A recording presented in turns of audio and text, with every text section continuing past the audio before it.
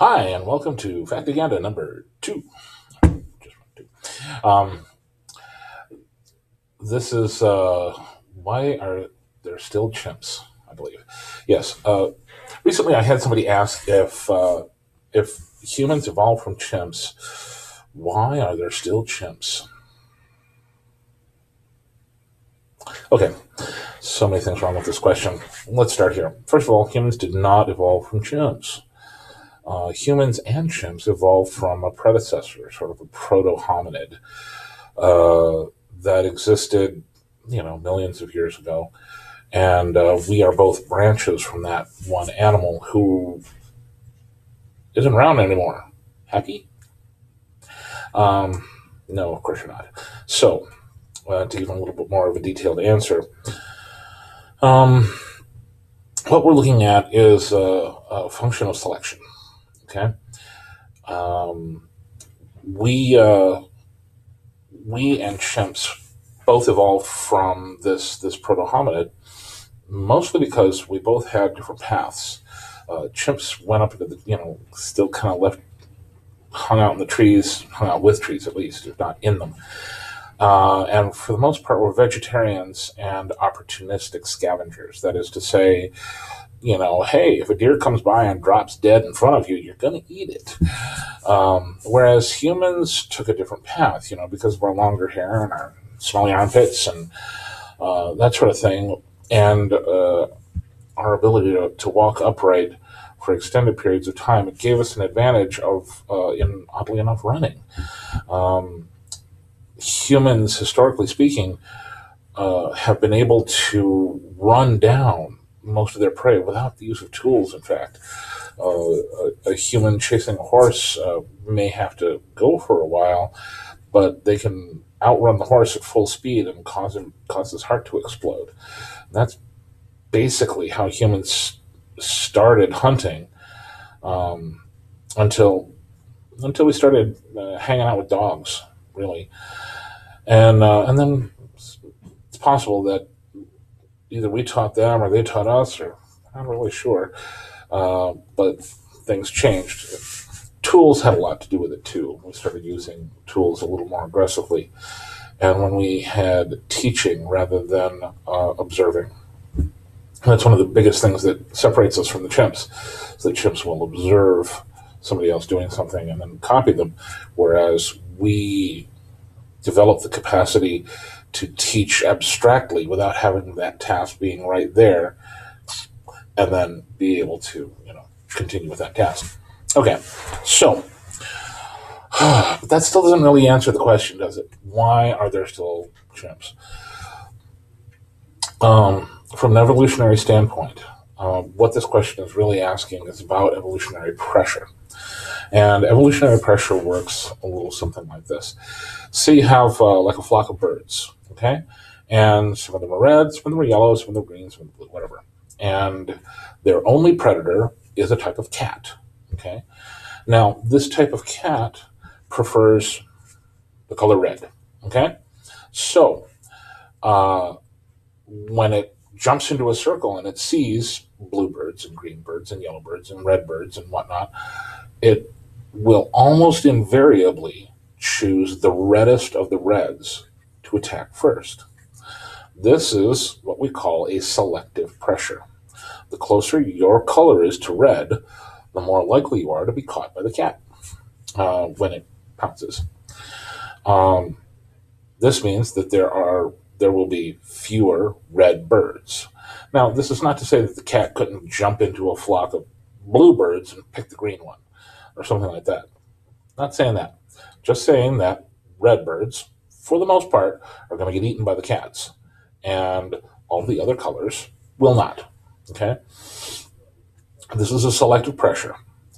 This prevents red birds from continuing on. They cannot, they cannot eat, they cannot procreate, they cannot provide young to the next generation. And without that capability, procreation, they cannot pass on their genes. So, without being able to pass on their genes, they die off. And if the red coloration is genetically bound, then the red color goes away with them as well.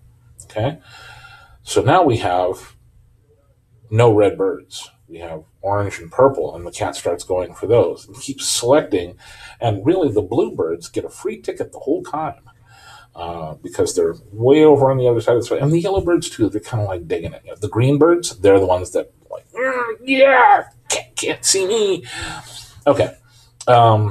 So now in this particular example, that's a negative pressure, but there are so many other pressures involved with getting to the point of passing your genes on. You have to survive childbirth.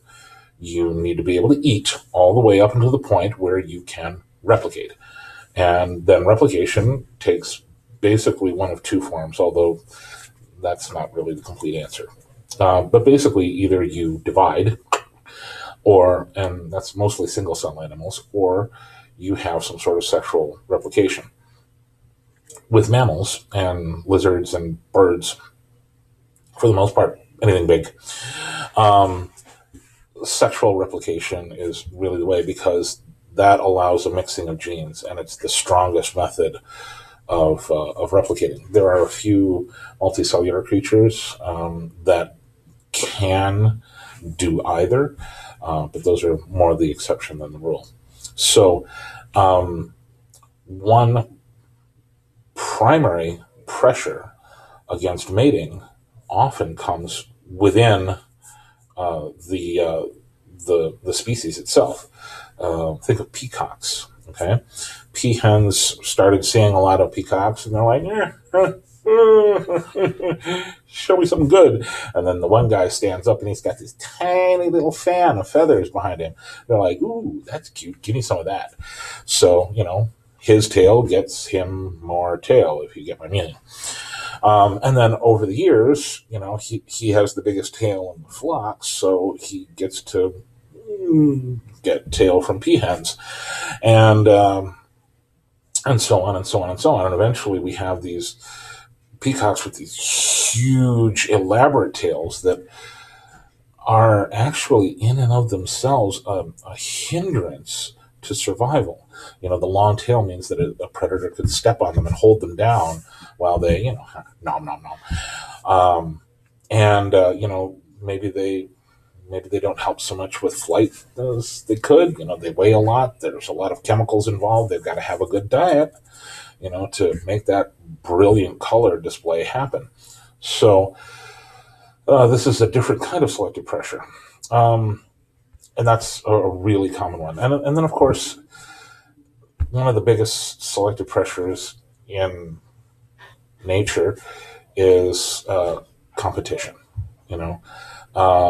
Now, the peacocks themselves, they have sexual competition for the peahens, but you can have competition for so many other things: land, food sources, etc. Now, like I said, the chimps, they're vegetarians. For the most part, humans not that much interested in vegetables. Sorry, but it's true. They see it. We have, as a race, as a species, seen vegetables as sort of the emergency food, whereas meat has always been prime number one, and that may have contributed something to our evolution, specifically big brains and whatnot. Hard to tell. Jury's still out on that one. So, for a long time, chimps went their way, eating the vegetarian delight.